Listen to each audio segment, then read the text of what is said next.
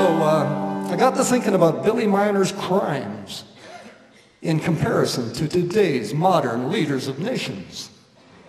I thought, hey, Billy's crimes weren't all that bad. So this is a little thing I've written recently. It's called Back When Billy Robbed Trains.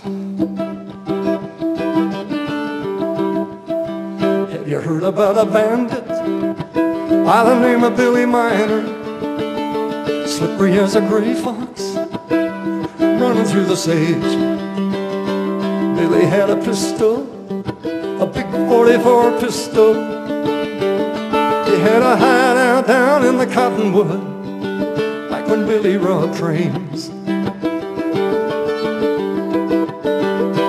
Billy was a gentleman, he never robbed a poor man. Had a little bit of Robin Hood running through his veins. He rode into Canada looking for his liberty. He spent half his life behind prison walls, back when Billy robbed trains. He just robbed trains. So saddle up your cowboys, gather up the townfolk, getting up a posse, gonna run them to the ground. But Billy had a fast horse, and he made his getaway. That was back in the boots and saddle days, back when Billy robbed trains. He just robbed trains.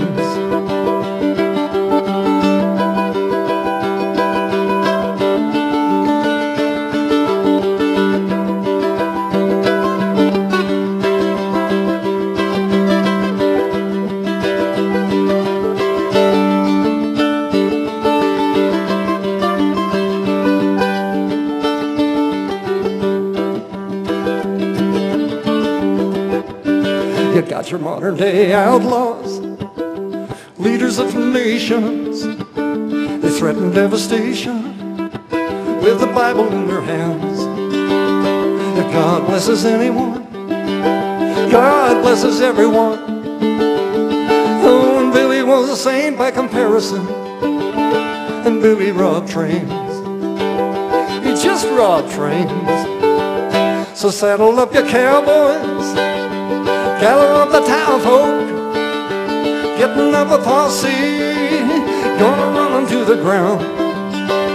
They better get a fast horse when they make their getaway.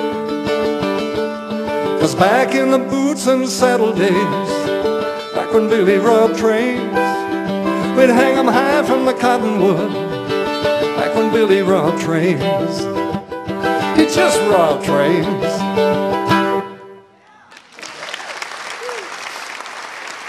Thank you.